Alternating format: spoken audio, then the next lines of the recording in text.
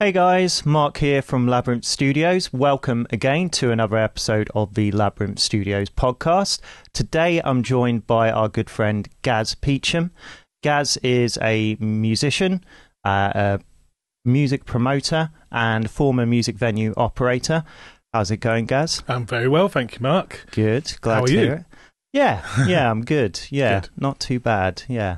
So, I guess just tell us a little bit, your sort of brief overview of your career thus far. I know it's quite expansive. I don't know how brief, I was going to say, I don't know how brief it can be. It's been a fairly interesting journey. I mean, I guess I've been a musician since I was very young. I think I first picked up a guitar around the age of 7. I was in the first band when I was about 12, so I've been involved in music since a very early age. I went and studied music at NCN College when I was in my teens, and after that I started getting into promotion and, well, actually, first of all, I started getting into media, I guess. I ran a magazine for a little while and worked with Left Line quite closely in their early days, and then from that became promoter at Junction 7 and the Old Angel. Sort of, this is like turn of the century, around 2000, 2005, sort of between those sort of years.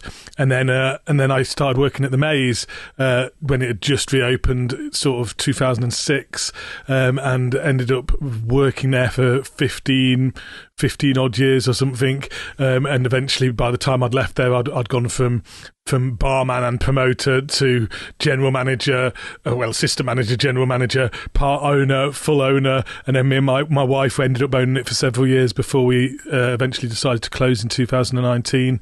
And along that way I was also obviously in several bands and have managed to be lucky enough to play quite a lot of gigs and festivals and tour around Europe a bit. So yeah, it's been a fun journey. Yeah, no, absolutely. Yeah, so yeah, I mean, you've had quite a history as a musician, playing in a lot of different bands over the years. I guess we'll start with the Maze first, because I mean, there's a load of interesting history there. And yeah, like you say, you kind of started getting into promotion, working in music venues, kind of eventually leading to you working at the Maze, and then eventually getting to the point where you were operating the place. The Maze, I mean, I know for me personally, so just to sort of fill our viewers in, the Maze is a local music venue in Nottingham in the UK, or it was, former music venue. Really quite a sort of historic, like seminal music venue for the local Nottingham music scene. So many bands and artists have played there over the years, including people like Bugg. And I know the Maze was quite an important venue for Jake. He actually did a sort of homecoming show many years back. When he first got signed. It was sort of like a secret show thing. Yeah, I mean, that was a really special show. I mean, I think we got a bit lucky in a lot of ways. But I mean, I say lucky, but I guess we were also just part of it, of hitting Nottingham in a really nice sort of wave of talent coming through, like you say, the likes of Bugg and many of the artists who, Sleaford Mods, and many artists who were sort of just starting to break through to the mainstream from Nottingham for the first time in a long time. There was a real sort of wave of Nottingham bands coming through, and the local scene was really exciting, and that was at the time we'd sort of just built up the Maze. And like I say, I guess we were part of it because we were giving a lot of bands chances and trying to fill the nights every night with local artists. So we were lucky enough to have the likes of Bugg and Sleaford Mods play some really early gigs at the Maze. And like you say, Jake came back after he'd signed, after he'd had his first album go global and huge, came back and played his secret show at the Maze. And it was really weird, sort of, I have a very vivid memory of sitting in the dressing room chatting to Jake at that show. I remember Jake coming and playing shows when he was very young, sort of 14, 15, playing with you, in fact. and being quite a shy young lad, just playing his music and coming back on that show, he sat down and said, I wish I could just stay for the night, because it was a matinee show, so it was in the afternoon, that show. Right, and I remember him sat and said, I sort of wish I could just sit and have a drink with you at the bar and just watch the gig that's on this evening. And I said, I'd love to have you do that. He said, well, I can't, because I've got to go and see Noel Gallagher and play a gig in some arena with him to like 100,000 people or something. And he was like, I'd just like to sit at the Maze bar drinking, but also I can't because I'll get mobbed by loads of young girls. And it's like really sort of surreal, sort of seeing this lad that I'd known at that point for sort of 5 or 6 years or whatever, coming back and being in that situation. But it was lovely, it was lovely that he wanted to come and do that. And we've been lucky enough we were lucky enough to host some great artists over the years, and also see the progression of artists like Jake and others go from playing open mics and being quite shy, just learning their trade, young men, women, to being people who were playing all over the country, all over the world, going on TV and radio and having very successful careers. So, I think that was the most rewarding thing in a lot of ways about operating a venue and running a venue. No, absolutely. I think that's one of the things where it's such an important thing, I feel, having those local music venues in a music scene where it's supporting local music. Because, you do have in most cities, you've got your arenas, like larger music venues, which will put on like national touring acts, which of course is also equally important in its own way. But having those, smaller independent grassroots music venues, because you need those places that are going to support the artists who are going to grow to that national level. Exactly, it's all sort of it's all an ecosystem, really. Like like you say, it's important to have those venues where you can go and see the biggest bands in the world and see your favourite artist from the other side of the world, or the biggest artist in the charts at the moment, or whatever. But then it's also just as important that the young kids who are coming through and learning their trade for the first time get opportunities to play to people, make fans, showcase their music. And obviously, something like I say, we were lucky enough to enjoy at the Maze was seeing those artists go on to become those artists. So, seeing artists like, Ferocious Dog and Jake Bugg and these people play at the Maze to not a lot of people necessarily in their first gig, to then later on be playing Rock City and the Arena and much bigger venues to sold out audiences 5 years down the line. And that's a beautiful thing, and I think that's an important thing in a city. And I think, to be honest, when you look at any city that's had that sort of reputation as a good music city at any period in time, be it Manchester or Liverpool or London or wherever, I think that those cities always have that. They always have, they will have a nice arena and a nice big venue and big events going on, but they'll also have your little dive bars and your little small venues, your toilet venues, your little sort of hubs where things are happening, creative places where things are going on. And that's what makes the city really vibrant, having that both ends of the scale sort of thing, I think. Absolutely. Yeah, no, I couldn't agree more. And I mean, I don't know, how do you feel kind of currently with the local music scene? Because I feel like we are kind of missing, we don't have a lot of the venues that we used to have, like the Maze, Junction 7, venues like that. I mean, you are, at the moment, as a promoter, you're putting on, obviously despite the current global situation, but doing what you can. You're doing stuff at the old Cold Store, that venue in town, which is another music venue in Nottingham. Part of a pub, basically, but another local venue. You've been putting on outdoor events there, but COVID friendly. I mean, it's hard at the moment because of COVID, I think, but I do think I think that a lot of venues sort of have disappeared from Nottingham over the last 5 years, and then that has a knock-on effect.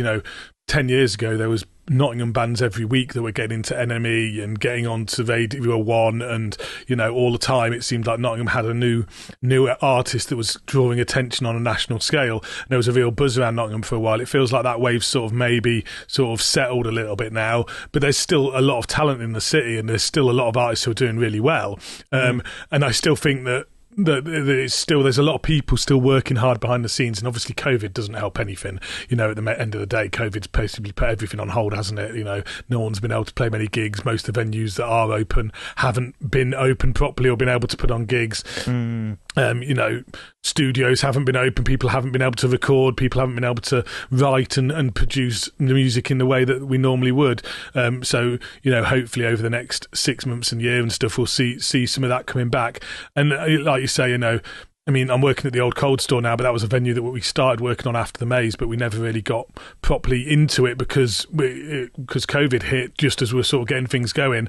And I know there's a few other venues in town that have had refurbs and been doing stuff up and been trying to get off the ground, but sort of COVID's put a dampener on it. So I'm hoping that, we'll come out of COVID in a year's time, be able to look at Nottingham and go, yeah, Nottingham's got some great underground venues, some great small venues that are giving opportunities, some great promoters, people like Will from I'm Not From London and various others who have always supported local artists and up and coming artists in the city, and we'll see a resurgence and another wave of great artists coming out of Nottingham. That would be my hope, and obviously people like ourselves will keep working to support those people. But it's hard to know coming out of COVID what the landscape's going to be like, because obviously a lot of people, it's been very hard over the last year with such a lack of work and stuff. Yeah, no, absolutely, it really has. I think everyone can agree on that. I feel like it's kind of gonna it could go either way, but I feel like just seeing how people have been responding to the whole situation. A lot of people have kind of taken it as an opportunity to sort of reassess and rebuild, and I hope coming out of this that a lot of venues, given that they've had the appropriate funding, which whilst a lot of the funding hasn't been great, there has at least been some level of support there, and but I think the ones that survive this are hopefully going to come out alive and kicking. I think so. I think there's been a lot of people, like you say, who've reassessed what they're doing. I know I've done that.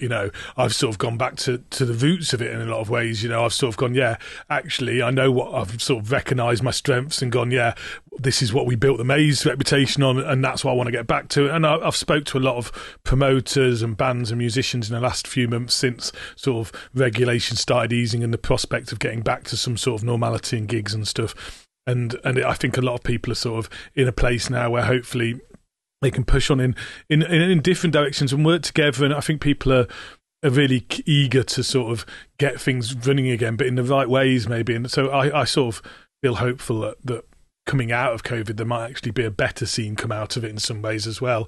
So, it'll be interesting to see. It's a very interesting time in general to be alive, but certainly if you're working in the events and music industry, I think it is an interesting time. There's been a lot of change over the last few years. And like you say, with the rug being pulled out from underneath a lot of us, it's sort of, it tests you, doesn't it? And you either come out fighting or you go down in a wreckage, So it'll be interesting to see where the dust settles a little bit.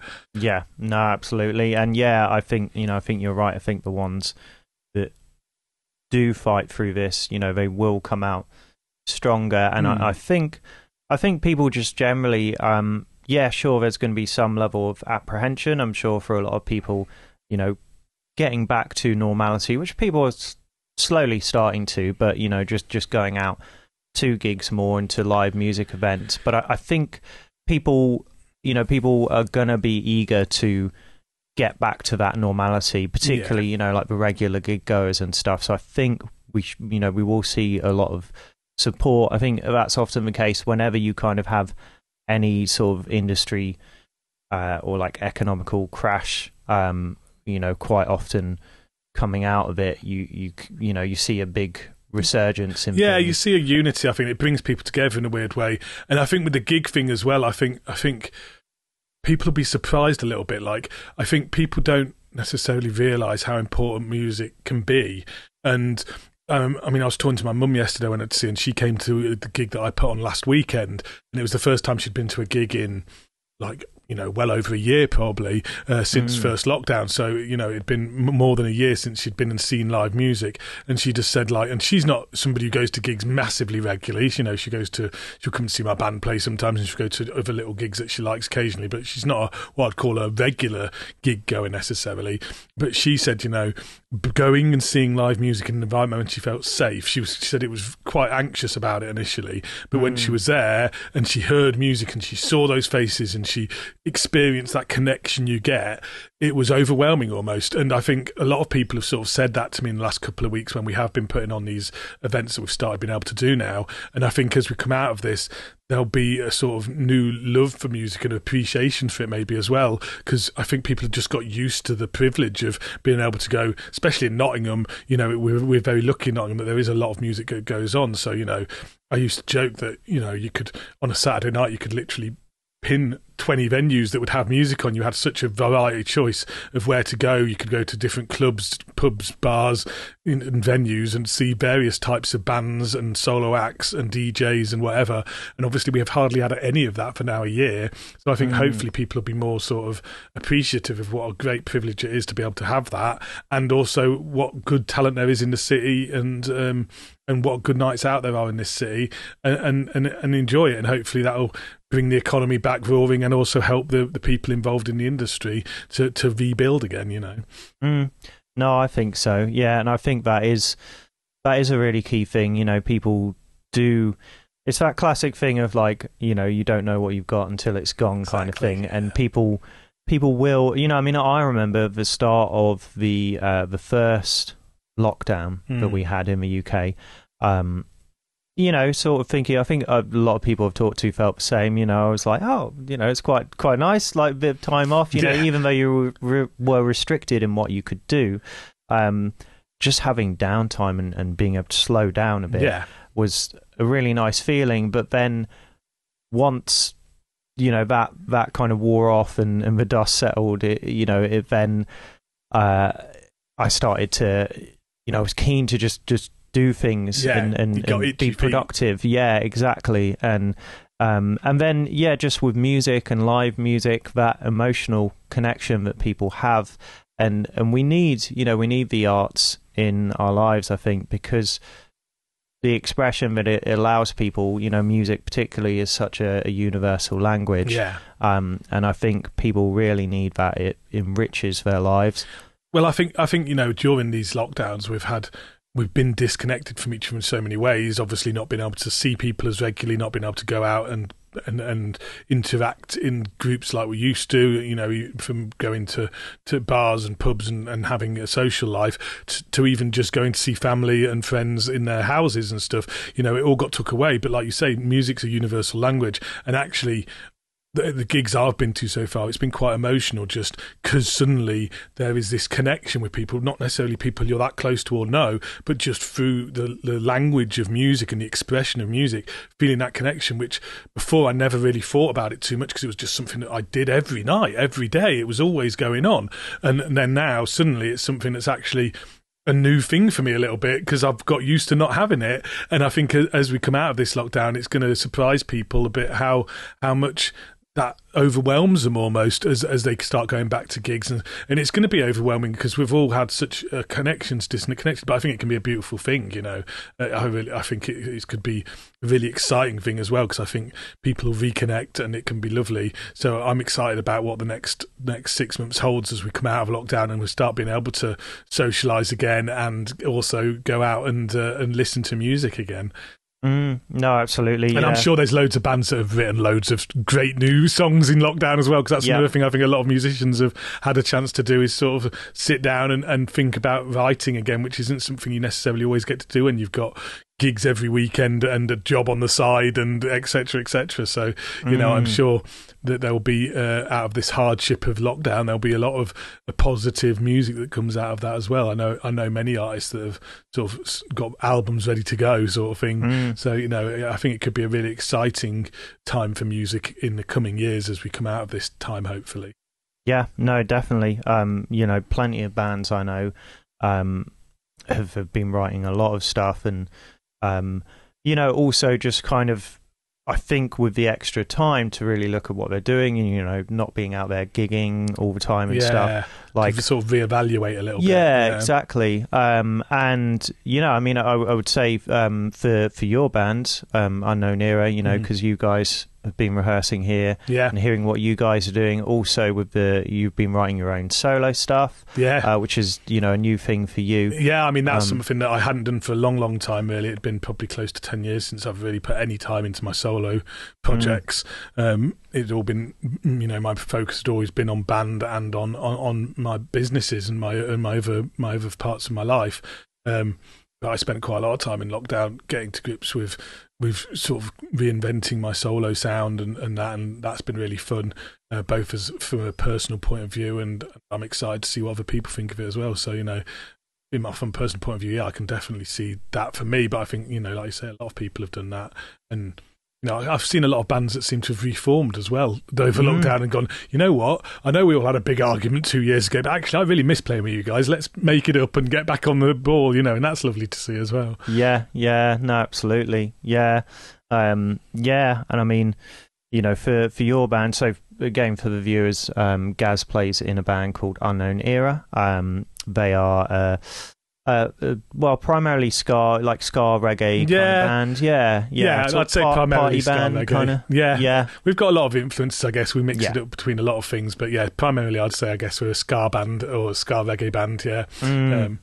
But with lots of members, and we change up occasionally and throw in the odd funk song and the odd hip hop song and stuff. So there's always the odd surprise in there. No, definitely. Yeah, and that was one thing I was going to say. You've sort of had a fair amount of, I think the core of your band, member wise has always sort of stayed the same, but you've had a fair amount of lineup changes, and so I think I can imagine for you guys, right now, again, having the extra downtime and not being out there playing gigs, and being able to focus on rehearsal a bit more now, but that's sort of able to be a thing. I mean, with the band, it's been a really weird experience, I think, because the band was all hyped up for we had an album coming out, and we had quite a lot of gigs planned, touring planned. We had Europe dates and UK dates and loads of festivals sort of in 2019, and I'd had health problems just before that, so also we'd already had a little bit of downtime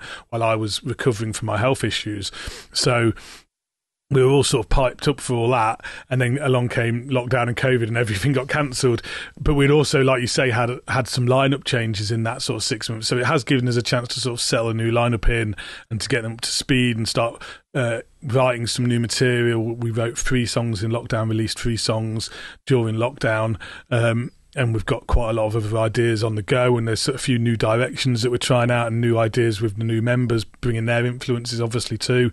So it has been nice for that. But on the other side of the coin, it's also been sort of frustrating having all these great opportunities that were meant to happen that have been pushed back, and at the moment we sort of don't know if some of these things are going to happen, if they're not. So it's sort of, I think we had a very sort of set route that we were planning to go on, and we sort of I could sit down in January, February 2019 and go, I expect the band to do this and this over the next 12 months, and then pretty much 90% of that, 95% of that didn't happen due to COVID. So now it's sort of like, is that going to happen? But obviously everyone's moved on a bit, and people have changed, and we've had members come and go a little bit, and we've had quite a few of the members have changed where they are in their lives as far as jobs is concerned. So Max, our trombone player, is now running this studio with you, running Labyrinth Studios with you, which he wasn't doing pre-COVID, and I've got a new job now at my day job, and so have quite a few of the other members. So it's changed our targets maybe, and the route we're on has changed a little bit.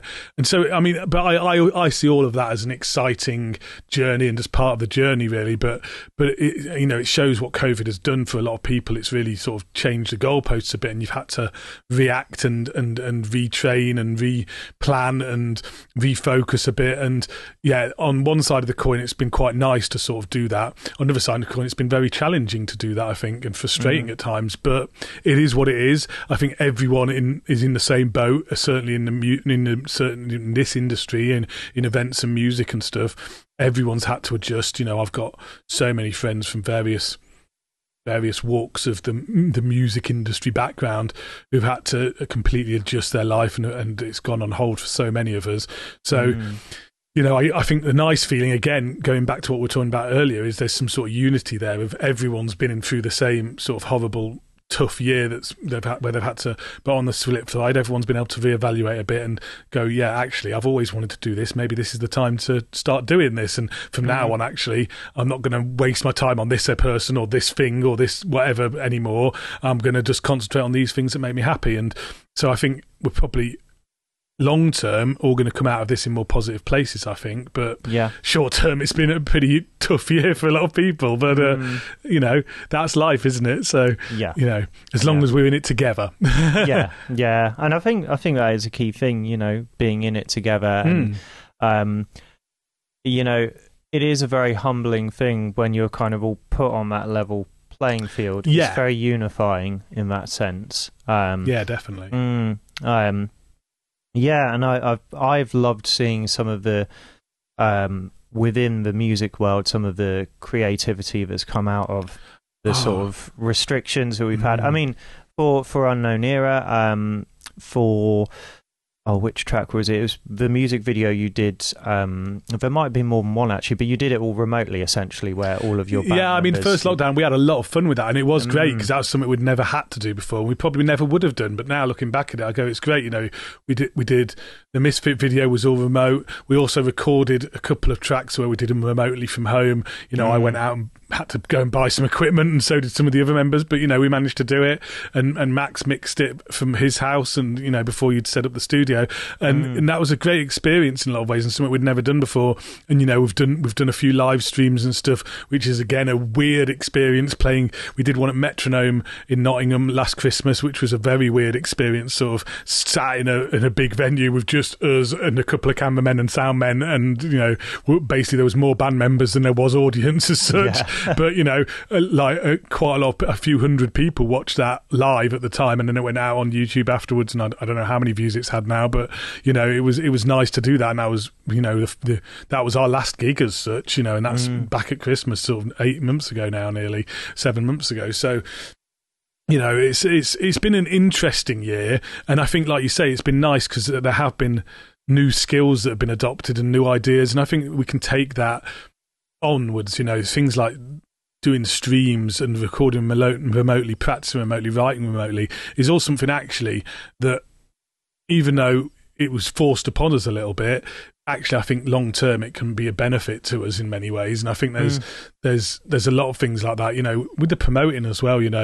We had to adapt to putting on socially distanced gigs and stuff, but actually I've really enjoyed some of the socially distanced gigs. They've got a very different vibe, but they've been lovely in some ways, and I think I will do more seated shows in future because there's something about them that actually works really well if it's the right sort of music in the right sort of environment. So I think in anything, with anything in life, it's all about making sure you take the positives from it, and I think there are positives to come out of this. There's a lot of people who've done some really good stuff and really creative stuff. I've seen amazing music videos from amazing projects that have come out of lockdown and come out of these difficult times, and going forward hopefully we can keep that idea going and keep that sort of ethos going to make some really interesting music and to support each other more. Yeah, no, absolutely. And a few people have kind of talked with this sort of stuff about, a lot of people have had the kind of mindset that whether it's, bands doing live streaming, doing remote recording, or socially distant shows, any of those, these things that have been forced upon us, like you say, whether that, it's that replaces how things were before, or we just go back to where we were before.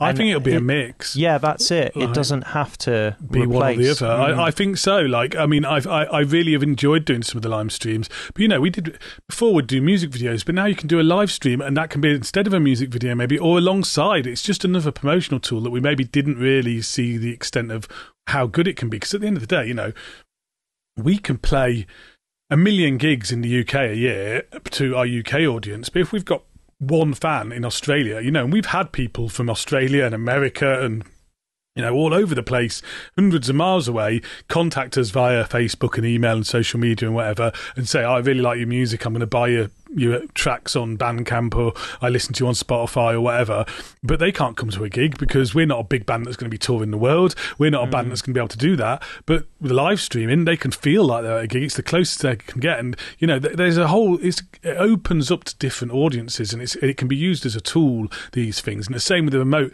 You know, there's bands that go, oh, you know, we all lived in the same area of the country for 5 years, and we had a great band going on, and we were gigging and practicing every week, but then suddenly 2 of us have had to move to the other side of the country, so let's just call it quits. But now actually, having been through this, it's like, well, when we were in lockdown, we all couldn't see each other, but we recorded remotely. There's no reason why this band has to split up if we still enjoy it. Why don't we just do it remotely? And this is something that I think people just didn't think about before, but now it could be used still, even if we do go back to potentially a position where we can go back to doing in-person gigs, in-person rehearsals and all these things. There's no reason why we can't still use the skills we've learnt in lockdown and the things we've come up with in lockdown to keep going as tools to widen our audience and to make life easier and continue to do stuff. You know, I think one thing that a lot of people have discovered in lockdown was how busy their life would be, and how nice it is to actually, like you said earlier, slow down a bit and sort of take a bit more time over things and have a bit of a break to sort of reevaluate and think things through. But I also think, what's the point in all that if then we just go back to our busy life and forget all these lessons that we've learned? So I'm hopeful that, you know, for me, I really hope that I keep taking my time over stuff coming out of lockdown. I want to go back to doing plenty of gigs and stuff, but I don't want to feel pressure to do more than what I'm happy with doing. And also still being able to use the skills that I learned in lockdown as far as doing things from a more remote thing where I don't have to be face-to-face and face-fronting and always in meetings and stuff, and be able to do that stuff to release that pressure so I don't have to feel like I'm on the go as much. Because, I mean, for me, I have blood pressure issues. I don't need to have that stress in my life anymore, you know. And I don't think any of us do, you know. I think there's a lot of people that realised how stressful life was a bit and it was like it took lockdown and some time away from life to realise that a little bit. So, you know, I think I hope the lockdown I hope it's over for a start. I hope it is over sooner rather than later. But I hope it's something that we look back on as something where we learnt a lot and something where we actually now appreciate things like music and socializing and each other a lot more coming out of it. Yeah, definitely. I mean, for me, one of the biggest things that I have loved, which I never thought I would do, about, you know, what has come out of the pandemic is video calls. I always thought the idea to me was kind of just a bit absurd. But now I've come to realize that, like, because you're saying about, you know, having meetings and stuff with people, it's like you don't need to kind of go somewhere to meet people all the time. No. When we have the ability to, you know, we can just hop on a video call with people. And it does mean that because modern living is very fast paced and busy for most people, so, you know, if we can make our lives easier rather than everybody. Rather than getting up at 7 o'clock to go and drive across the city to get to a meeting at 9, you can just have an extra hour in bed or an extra hour doing something productive, something else productive, or, you know, cleaning your house up or cooking or doing something that's actually healthy for your mental and physical well-being, and then just hop on a video call 10 minutes before, you know, you're there, rather than having to go into the office every day or go to a meeting every day. And, you know, and I also, I wasn't a big fan of video calls at all before lockdown, and I still wouldn't say I'm a massive fan of them always, but certainly for very personal calls I like them too, because one thing that used to really annoy me when I worked at the Maze was the amount of things when you're doing a lot of stuff via email and social media messaging and text messaging and stuff, is that the problem with communicating through written word is that it's hard to express emotion sometimes. And I used to find it, especially when I was doing stuff like talking to promoters and bands about loading. And I was trying to be matter of fact with them, saying, you know, this can't be done because this would put too much pressure on the staff at the venue, or you have to abide to our times. And people are getting upset. And then when I talked to them in person, they'd be like, fine with it, because they could see on my face that it wasn't that I was being being rude to them for no reason. It was just that I was trying to make sure I protected everyone involved in the process, and made sure that everything was done in a way so that everyone was treated fairly. And actually, especially, and again, in a band, it happens all the time when you're messaging each other, people get the wrong end of the stick about things and start like sort of going, "Oh, well, why are you angry at me?" And it's like, I'm not angry at you. I'm just asking a question. Don't get upset. But it happens all the time. Whereas video calls, you can see the other person, so you can see if they're upset. You can see if they're feeling angry at you. You can see if they're happy. You can see if they're joking. You can see if they're being sarcastic. You can see all these things. So actually, video calling is a great thing, and we've got this technology. Why don't we use it? I don't think we used a lot of the technology that we had to its greatest potential pre-lockdown, but there's certain things, certainly like you say, like video calling and streaming and the internet, that we actually use for communicating now a lot better due to lockdown. And I think that that is certainly, I'm pretty sure, going to continue. I think there's going to be a lot of people who use video conferencing more and more now and don't bother with having meetings at offices and out and about, because like you say, it just saves time. It's a no-brainer almost, really. Yeah, no, it really is. Yeah, I know. It's funny you say, because I think you're so right about text communication. Any communication where it's by written words, so email, text, Facebook messages, whatever. I used to, as head engineer, a couple of different music venues.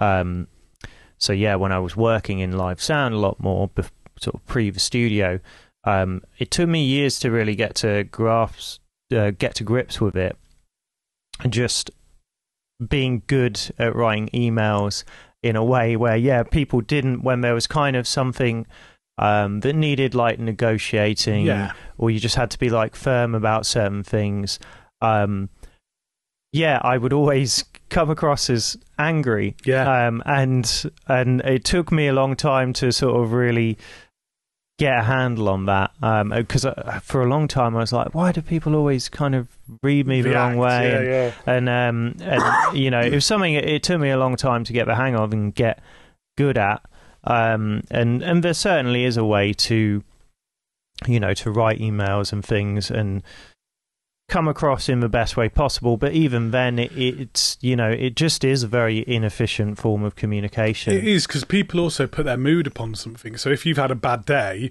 and you're in a bad mood anyway, and then you read an email that says, next time you come into the venue, make sure you turn this light off or something, people are going, oh well, I'm in a bad mood anyway, why are they having a go at me? And it's not that, you were just asking them nicely in your head. And this is a great thing about video calls. I remember for years I started just putting kisses on the end of every text message I ever wrote, even if it was professional. And a few people said to me, why do you always put kisses? And I was like, so they know that I love them, because people think that I'm angry at them. So if I put a kiss at the end, they know that I love them. But then that started getting a bit weird when I started putting kisses to like really professionally, right into my local EP, kiss at the end. It wasn't the best idea. No. But video calls is great for that. And we've got the technology now. Everyone's got a great video camera camera in their pocket, in their phone. 99% of people. Why not use these things? Everyone's got the option to video call. Everyone's got the option to get out there to such a big audience now, with the way the internet is and the amount of platforms that are out there. There's an app for absolutely everything you can think of, almost.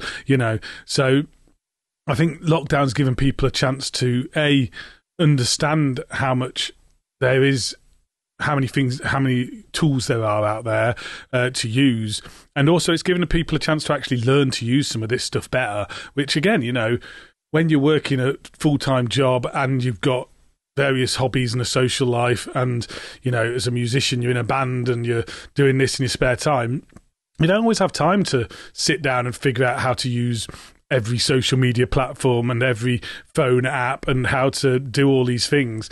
So I think, having this downtime has been good for that as well. It's given people a chance to actually learn how to use things a bit better, as well as giving people a chance to actually get back to doing the things that they enjoy a bit more when it comes to their music careers. No, definitely. Going back to was just when we were talking about sort of communicating by messages and stuff, and you were talking about how the maze, just dealing with whether it's like promoters or artists or artist management or whatever. Yeah, I'm just quite interested, kind of primarily for anybody who was looking at getting into whether it's promoting or running their own music venue, just kind of, I guess maybe what was like a typical day in the life for you running a venue, and some of the stresses, some of the challenges that were there. Yeah, I mean, it was weird because it was different every day, I guess, really. But I mean, I guess an average day would consist of, the hours were insane. I think one of the things that I definitely don't want to ever get back into was those sort of crazy hours, because it was pretty much being on call 24/7, really. When you're in any pub or venue of any sort that's open 7 days a week, then it's hard to get time off, because obviously if you get a call saying we've got a problem with the beer or a problem with the electricity, or something's happened, then you're going to have to go in and sort it out 90% of the time. So that's always a thing. But in a music venue as well, there's so many more problems, because you've not just got the bar side and the staff side to think about, but you've also got the promotion of all the events to think about, and the sound and the maintenance of all the equipment to think about. So there was a lot of jobs, and trying to keep that all. I said it in an interview recently that I had for a job, which is, I'm a very organised person now due to the Maze, because I have to write everything down to make sure I remember everything, because at the Maze, I would not have been able to remember to do everything. So, I'd make sure that I had monthly jobs that I did at set times. But my average day at the Maze would be, I would get up fairly early, maybe it would depend a little bit on how late the night before had been, but generally I'd be up between sort of 8 a.m. and 11 a.m. and I'd get in the office, answering emails, replying to agents, filling in the diary, checking the diary, then emailing back to bands and agents and promoters to make sure that things were confirmed for that month and that week, then contacting staff to make sure voters were up to date and that people knew when they were coming in. Then I'll generally go for a walk around the venue, make sure that there was no maintenance issues, make sure light bulbs were in, make sure the sound system was working, that people had closed down properly the night before and that things had been turned off, make sure my cellar had been kept up to date and all the beer was good and nothing needed doing down there, and obviously then problem solving any of that if it was, and then getting ready for opening. And then once you're open, it was a matter of keeping the bar going, keeping the sound going, and hosting at the same time, really, and sort of juggling the three. And obviously a lot of it was about having a good staff team around you and making sure you had the right people that you could trust to sort of do their end of it. And as a general manager, your job really is managing all of those people and making sure that everyone's involved. But for anybody sort of looking to get into that, I think the big thing is actually not to be scared. Like, when I was very tentative when I first started doing it, I didn't have much self-belief. But actually a lot of it is just being the person that is there. So, making sure that when things go wrong, you're there to pick up the pieces, making sure that you are the one that is following up on everything. And I think that's what makes a good manager, is communication is the biggest part of it. It's one of the biggest things about it. And that goes for, even with networking, it's the same thing, really. I spent a lot of time, when we first started the Maze, I would work at the Maze 4 or 5 nights a week, and the other 2 nights I had off, 3 nights I had off, I would be out at other gigs, meeting people, watching bands, chatting to those bands, chatting to the managers of those bands, chatting to the promoters at those gigs, and seeing if we could do collaborations or if they wanted to come and do something at the Maze. There was a lot of years spent networking, which was really fun. It probably wasn't great for my liver, but it was a lot of fun. And it all comes round. It sort of sounds naughty a bit, but it's very rare these days that I pay to get into any event in Nottingham, because I generally know somebody who always offers me a ticket, and and that's a nice thing. I try and pay for stuff, obviously, if it's charity things and stuff, and I always try and support bands I like still by buying their merch and things. But it's a family, really, in the music scene. It is an extended family, I think, and that's something I feel very lucky to have been part of. But it is about just sort of being there. And, most of the people I employed at the Maze over the years were people that didn't get the job because they necessarily had the most experience or the best CV. It was people who had a passion for coming out and supporting the venue and supporting the artists, and people I'd got to know because they were coming down to the gigs regularly and showing an interest in the sound or an interest in the bar or an interest in promoting. And I was like, if you're interested, come and help us out, and help us out a couple of times. And if I've got someone at work for you, I'll pay you to come and help us out. And then if you're good at that, I'll give you a full-time job coming in to help us out. And that's how it happened for a lot of things at the Maze. It was a very organic process, I think. And I mean, I don't know I think that's probably the same to some extent in a lot of places, and I think maybe it's not in some places. But for me, I've never thought of myself as somebody who was massively talented at anything they've done, really, as far as music goes or promotion goes or whatever. I'm just someone who's really determined and has a real passion for it, and will keep going and going back and making friends and making sure people know who I am and want to work with me. And I think I've done a pretty good job at that, hopefully. And it's certainly been a lot of fun. I think you've done an excellent job, in everything you've done as a musician, promoter, music venue operator. There's a lot on, thanks, on the scene. Anytime. That's why I kind of wanted to have this conversation, because I think you're such a great example to anyone wanting to get out there in any of those kind of capacities. And it's really interesting you say, because I kind of wholeheartedly agree. I think it's very much about just getting yourself out there, being present and making yourself known, because it doesn't really matter like how good you are at anything. The thing is, you pick these things up, and if you've got a passion for it, you'll get good at it. Like I've dabbled in so many things that when it comes to the music industry, like I say, I started out in journalism, and I've done bits of sound engineering, and I've done bits of obviously been in bands, but it sort of helps. The more things you do, the more understanding you can have with other people you work with, and but it is about being there. I mean, I think one of the biggest things in the music industry is that it, like I said earlier, running the venue is obviously 24/7, but actually the whole industry is 24/7. You aren't going to be working a 9 to 5 if you're in the music industry, because gigs tend to take place at crazy times of night, and pack downs tend to take place for hours afterwards and hours before. And generally, there's not many people in the music industry that manage to get to work at 9 to 5. But if you've got a passion for it, it doesn't really feel like work. It's also quite fun, and so there's it's a mixture of work and fun. So it is a nice sort of counterbalance to it. But it is about being there, and it's about being committed to it. And, it is tiring, and one thing lockdown gave me was a realisation that I still wanted to do it, because at one point I wasn't really sure after the Maze. I was sort of like, have I come to a point where I don't want to be involved in the music industry? Maybe I'll just go and retrain, especially when COVID hit and the government was telling everyone to retrain. I was sort of like, maybe I should retrain. Maybe it's time for me to retrain. But then actually, the more I thought about it, once I picked my guitar up a few times and spoke to a few people and watched a few podcasts and, checked a few things out, I was like, no, actually, this is exactly where I want to be. I just need to rethink the way I'm doing things and find a new role for myself within Nottingham's music scene, and I think I'm hopefully finding that at the moment, and it's exciting at the moment. I think there's good things going to happen in the next few years, hopefully, for myself and for others who I'm involved with. So it's all about getting out there and enjoying it, and so if you've got a passion for music, if you've got a passion for putting on events, if you've got a passion for working with musicians, be it in sound engineering, roadieing, setup, set design, whatever, then I think the big thing is just getting out there and meeting people. You don't have to have all the qualifications in the world. You don't have to, if you can get them, great, but it's more about being there, like you say. Yeah, definitely. I would say like the majority of the work that I've gotten over the years as a sound engineer and as a musician as well has just been through people I know and like through association. Yeah, it's the old cliche of it's about who you know, but it is in the industry, in the music industry a lot. Yeah.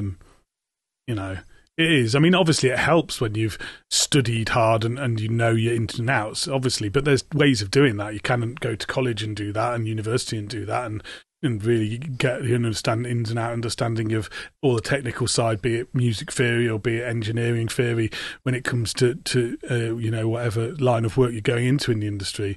But you still have to be there. You're never going to just get a job because you've got a great understanding of how a desk works, or your great understanding of how to set up a gig, or you're a great guitarist. You're not going to necessarily get work just for those things. You need to also be passionate and be present and be dedicated to what jobs you're doing. And also, if you do all that, and it doesn't actually necessarily matter as much about the technical aspect sometimes, because actually the big thing is that you're there and you're taking responsibility for the role to make sure that the show happens. You know, feels like we're just talking in cliches now. The show must go on and all that, you know. But yeah, you know, it's true. And you know, it is so much of it. It just is being there and getting yourself out there, and it doesn't really matter how good, you know, like relating to me as a sound engineer, like how good I am as a sound engineer, unless I actually go out there and do it, because you could train as much as you like in something, but until you've actually gone out there and gotten that real world experience and proven yourself in that way, not just to yourself, but other people. Because most people in the industry, they'll be willing to give somebody that first chance. Yeah. So there's always that element of like, if you can just have enough self-confidence to get out there and maybe kind of wing it a little bit. Yeah. But if you can do that and follow through. Yeah, and there's always a winging it is another massive thing, because there's so many issues that problem solving is a massive part of any job in the industry, I think, to some extent, because there's always things that suddenly jump up. You can be as prepared as anything, and suddenly the weather means that people aren't going to come to your gig, or an amp blows and you're suddenly going to have to figure a route round to make sure the sound happens without this amp that you were relying on. You know, there's a massive element of being able to work well under pressure and sort of just wing it a bit and get through it. And also teamwork. You know, one of the biggest things is, you know, it doesn't matter how good a sound engineer you've got. If the band aren't professional and haven't got good equipment, they're never going to sound as good. And the other way around as well. You know, you can have the greatest band in the world, but if the sound engineer isn't working with the band properly, they're never going to sound as good. You can have the greatest band in the world that have got a massive following. If the promoter doesn't know how to put the gig on, then there's no one's going to turn up, and it's not going to be a great gig. So, you know, it's all about teamwork as well, and you're only as good as the team around you. And that was something that I always tried to put into my staff at the Maze a lot, was the idea that it wasn't about me, it wasn't about my partner Steph and my business partner Ben, it wasn't about one person or two people, it was about the whole team. And the event's never going to happen unless the whole team, from the toilet cleaner to the lead singer of the band, everyone has to pull their weight and has to be pulling in the same direction of, we're going to put on a great show tonight and it's going to really work, and we're going to make it so it's busy and the paying customer has a great time, and everyone has to work together. So, you know, it's about being there, it's about being able to be dedicated and to wing it and to be patient and calm in situations, but it's also about everybody doing that. And when all that comes together, it's a great feeling, because it's easy as well. It becomes a lot easier when everyone's pulling from that same thing. And for me, there's no feeling like it really. I get a massive amount of satisfaction when I am involved in a show, be it as a musician or as a promoter, or even as an audience member to some extent, where I'm involved in a show and I'm stood watching that band play on their last encore or something, and I look around and think everyone in this room is having a really lovely time, and everyone who's working here is enjoying their job, and this is a great night, and anybody who's reviewing this for a magazine right now will be writing good, positive things. I get a massive amount of satisfaction out of that, knowing that I've been a cog in that wheel, you know, and I think that's a big thing in the music industry, is the sort of satisfaction of all coming together to provide a entertainment and an art form that is always a one-off as well, because every gig is a unique experience in its own way. Yeah, it really is. And yeah, it's one of the things that I always, you know, I think that drew me to live sound engineering, because I loved kind of feeling like I was a part of sort of facilitating something for, you know, I guess both the audience and whatever band, whatever musicians were playing, but being part of that ecosystem, because it feels like something that is sort of less self-serving. Like, of course, you know, you get some satisfaction, but it is about feeling like a part of something that's bigger than yourself. The most satisfying moments for me at the Maze over the 15 odd years I was there were two things that I really got greater satisfaction from. One was from seeing people who I had met when they were sort of not confident and down and out a bit and didn't know what they wanted to do, and then giving them opportunities and seeing them grow and progress into people who were so very accomplished at what they did, and being able to look and go, wow, they've completely outdone anything I ever thought they would. But I know I was a little part of giving them that bit of self-confidence and that bit of training to sort of get them on that right road. That, and the other thing that I absolutely cannot put into words how satisfying it is when people come up to me and say, I went to a gig that you put on that changed my life. You know, I had people who got proposed to at gigs in the Maze and came back years later and said, yeah, my husband proposed to me at that gig. And I was like, I put that gig on. They were like, yeah, if it wasn't for you, I would not be married to my husband, or I met my partner who I've been with for 10 years, or this amazing moment, I met my best friend, or I met my, you know, or something like that, or I had one of my most memorable nights out ever, you know, and that is something that you can't really replace. It's an amazing feeling to know that you've made other people happy, people you don't even necessarily know, because you don't do it for self-glory, really. Yeah, I like putting bands on, and I'll put on bands that I like generally. I'm not going to put on a band that I really hate, but you don't sort of think about that when you first start promoting, is the fact that actually there's loads of people out there you don't even know who also connect with you on a level because they like the similar music, or they like that band or that artist, or they like the nights out that you like and the atmosphere that is produced in that venue. And it's an amazing thing to sort of feel that, like you said, the ecosystem and the connections as humans that we get with each other, even if we're complete strangers. And it's like, this new job I started recently, there's about 4 people who work there that I hadn't met before, who all had been to the Maze. And when I told them that I used to run the Maze, they were all like, oh, I love the Maze. And it's amazing how often that happens to me now, where I mention to people I've ran the Maze and they have a connection. These are people I've never met before, you know, and they're people, if I had met them before, a lot of them I'd probably be really good friends with. And, you know, there's friends that I've got now who, when I first met them, and the reason they were drawn to me partly was because I worked at the Maze a bit, maybe. But actually we get on really well, and it just shows how many connections we have as human beings. And like you said earlier, like, music is a very connective, expressive thing that really connects us all, I think. And coming out of lockdown, it certainly is something that I think will reconnect us all again.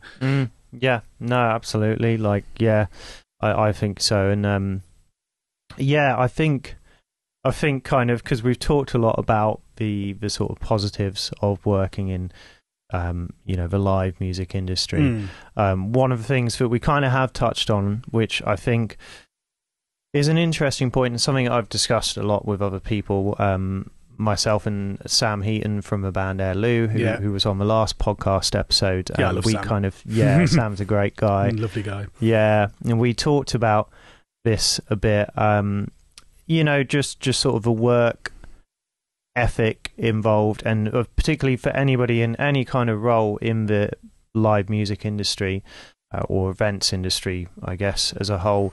If you're looking into getting into any of those lines of work, just, yeah, kind of being prepared to commit, because it is one of those things you were saying earlier, you know, if you work in the music industry, you're very lucky if you could get a 9 to 5. Yeah. And it's a weird one I think about a lot, where there aren't many other career paths, like where if you've got a real passion for what you want to do, and you know, you're set on doing whatever it is you want to do in the music industry, to be able to sort of reconcile that with the fact that, because you might love, you know, putting on events, you might love being a musician, making music, or being a sound engineer, whatever it is, but you don't love like late night hours, you know, for whatever reason, that doesn't gel with you, and it's, you know, I think that's a challenge that I'm sort of at now, because for years I did love that. I loved staying up late drinking and partying with the bands afterwards and all that. But I'm in my 40s now, and I've had health issues that I have to think about, and I feel like I'm at an interesting crossroads with that now, because actually, I still love people, I love socialising, I love chatting, I love seeing the gigs, but actually the idea of staying up till 4 a.m. partying is something that I'll be delegating to somebody else from now on, and it'll be interesting. I find it, there's part of me that's sort of a little anxious about how that's going to work, and a part of me that's sort of excited to see how it'll work and how I can adapt to be a guy that still puts on great events, I hope, and is involved in those events without having to be the guy that's the you know, I'll be the first one in, but I won't be the last one standing. Yeah, it is. Yeah, and I think, you know, there's definitely ways you can sort of mitigate the strain you might put on yourself. Yeah, I think it's such a thing for anyone going into the industry. If you go in young, and it's a lot easier if you're younger, you know, to sort of indulge in the rock and roll lifestyle that often comes with this industry. But then you do reach a point, you can only do that for so long. You burn out after a while. It is an industry where a lot of people burn out in because of that, you know. And it's another one, I mean, you know, I thought you might have were going to say, and another thing that I think about this industry that's sort of unique in some ways is you do end up taking a lot of it home to some extent because it is a passion. So, you know, I do end up thinking about music when I'm at home, because what do I do when I'm at home? I listen to music because I like music, you know, and then I start thinking, oh, maybe I should put this band on again, or maybe I should do this, you know. And so, you know, I think it is something that's, and I'm sure that's the case with a lot of people who are passionate about whatever job they do, but it is an industry where you sort of pick up and drop out when you need to, not necessarily when you're asked to. And there is a dedication that has to be there, but that is hard. And like you say, the older you get, the harder it becomes, because you get other things in your life that become priority, and you just haven't got the energy to do the crazy things you did before, and drink and booze and drugs don't help anymore. They hinder you. And so, you know, it's all right when you're in your 20s, just go, yeah, I'll have another whiskey and stay up another hour, and I'll do the cleaning first thing in the morning, and the pack down later. But the older you get, the more that becomes like, no, I want to do the pack down right away, make sure everything's not right, and make sure it's okay. And I don't want another whiskey because I'm already had one, and that's enough. And, you know, and your whole sort of outlook changes a bit. But I think something I think I already said it a little bit. I get great satisfaction out of seeing other people come through, and that's sort of where I'm sat now. Is I like the idea that I can bring through other younger people that maybe still have more energy than I do, and go, yeah, you know, I'll show you how to set up an event. I'll show you how to get involved in an event. But, you know, when the band finishes, I'm going to pay them, and I'll make sure everyone's paid, and I'll say goodbye to the people I need to say bye to, and I'll be going home. And if people are still hanging around and the band want to stay up and have a late drink and they want to go around town and go mad, you, my young padwa, can do that. That's what I need. If anybody wants to apply to be Gaz's padwa, find my email online. Yeah, no, I think that's something where, again, this is something I was talking about with Sam on the last podcast, where so when I was younger, starting out in the industry, you know, kind of late teens, early 20s, and I mean, I really set out with the idea of, like, you know, I want to be a professional musician, and it's not like, you know, I never wanted to be famous or anything, but I saw myself as being a failure if I didn't get out there and you know, sort of have whatever, like a certain degree of success, and be able to make my primary money off music as a performer. And it you know, now I have a completely different outlook, and I actually think that you know, the people who, because I always looked at, you know, I'm being in my early 20s, and when some of my musician friends that I knew, they started to get the day jobs, and I was like, oh, I'm never going to be that. Never going to be that guy. If I get the day job, then I failed. And now I look at it completely different, because actually, you know, I think if you can find a way, whatever way it is, to facilitate doing what you love doing in a way that you can make it comfortable for you to live well, which is different for everybody. And, you know, for some people, they can be the big rock star musician or whatever, and do that until, you know, forever.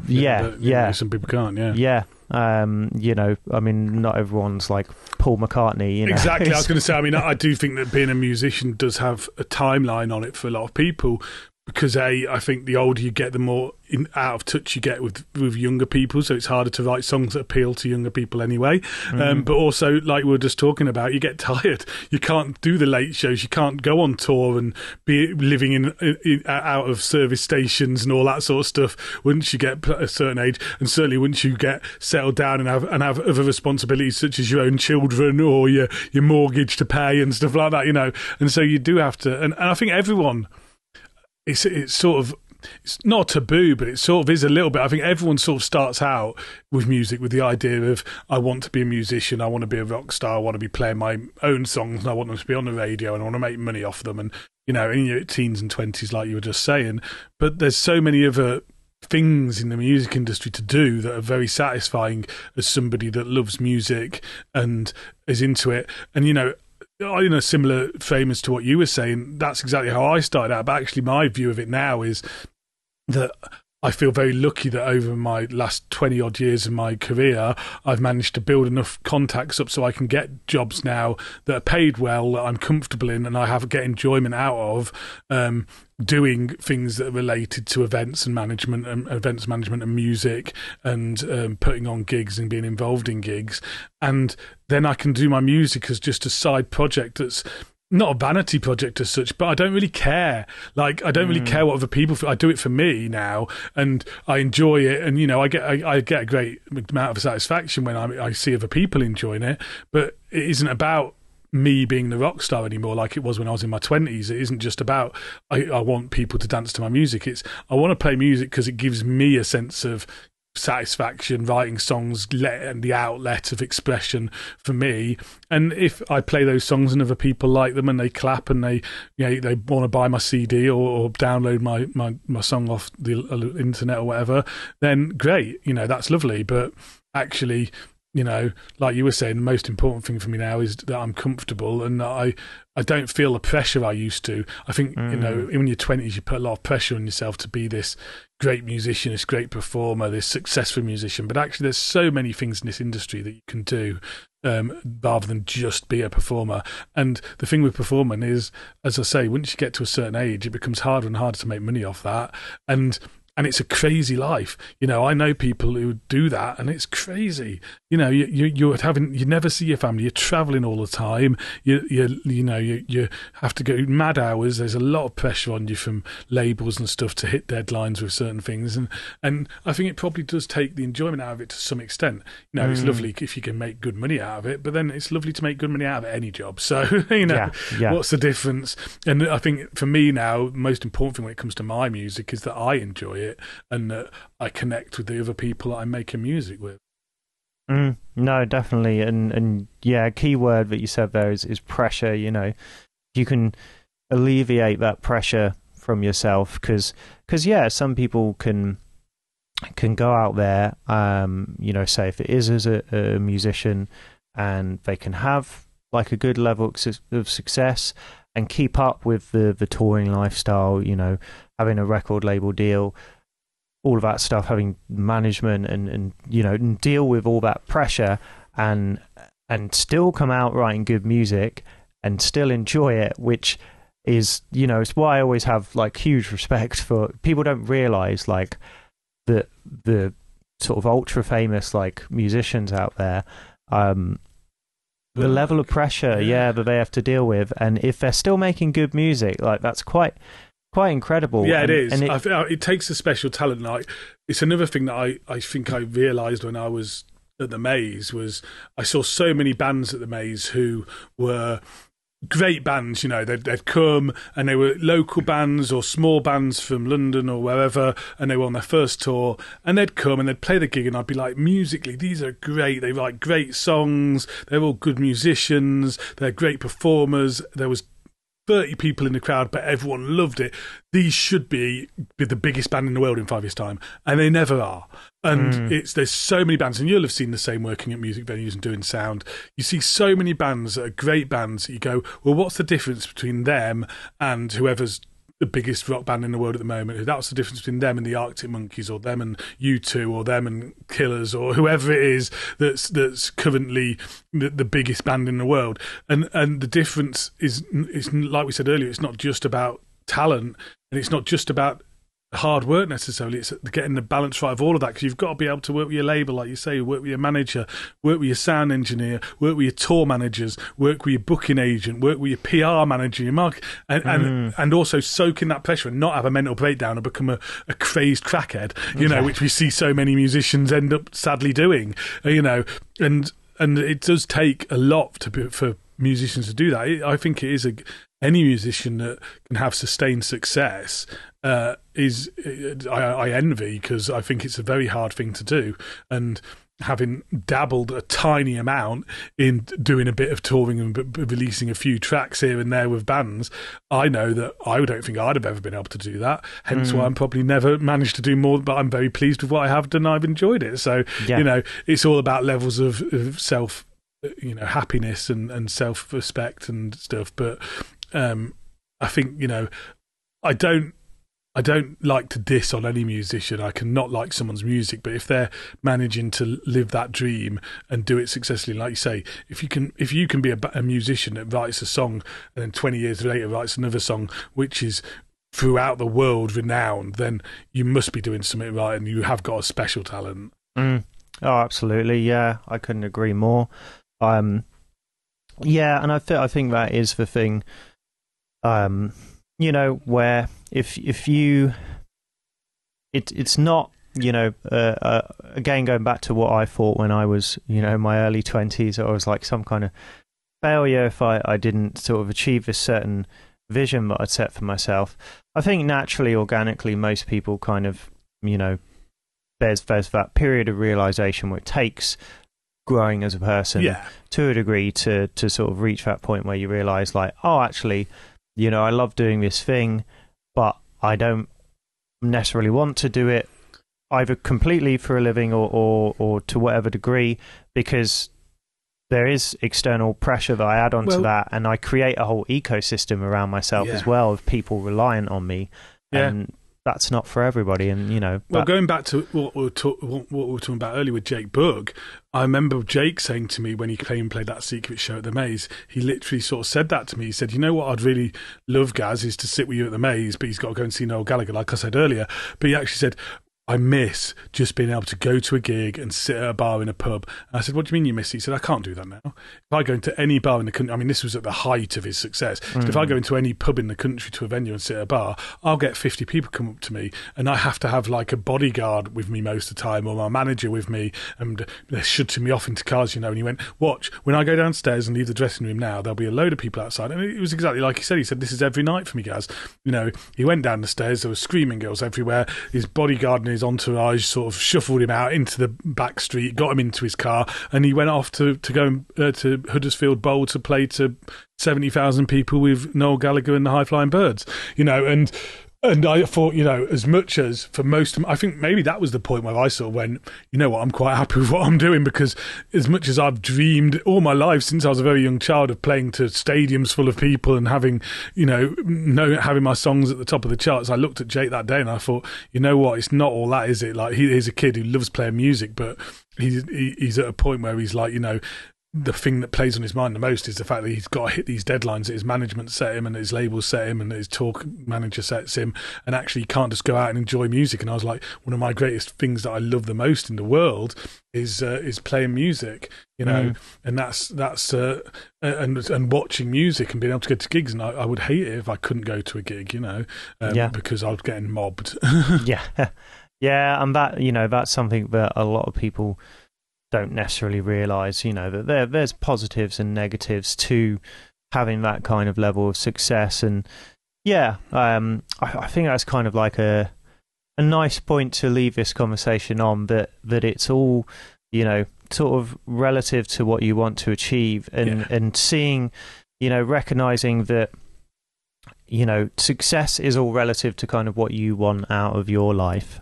So to me, that's something that I now realise that, so many of the people I know, they're not rich and famous or some huge megastar, but to me, a lot of the people I really look up to and respect, I see as huge successes just because they have kind of achieved the things they wanted to, and they're very happy and content. And I think when you talk to those people who have had a lot of success, again at the Maze, I got to meet a few people who had a lot of success, and I actually think that most of them, they never saw it as hunting for that success. It was more just following the dream of of playing music for fun and enjoying it, and that's still what they do. You know, people like Bad Manners and, you know, those guys who've been doing it for 60 years or something, they still go out on stage and act like a bunch of teenage idiots every night, and they enjoy it. They're not doing it because they're necessarily wanting to be some cool rock and roll star all the time, you know, and I think there's something to be said by that. I think, like you were saying earlier, the pressure is something that too many people put on them, but actually the people who really make it are those that just follow their hearts a bit and just get on with it, and just become part of a bigger thing than just being a rock star, but actually being part of a wider music family. Yeah, no, absolutely. Yeah, well, thanks for coming on today. Pleasure. Yeah, it's been great chatting with you. Always lovely to see you, Mark. Yeah, no, likewise. Yeah. Well, yeah, thanks for watching, guys. Hope you enjoyed this episode of the podcast. Subscribe to the channel if you haven't already. There'll be plenty of more podcasts coming your way. Give the video a like if you enjoyed it as well. And we will see you guys again in the next one.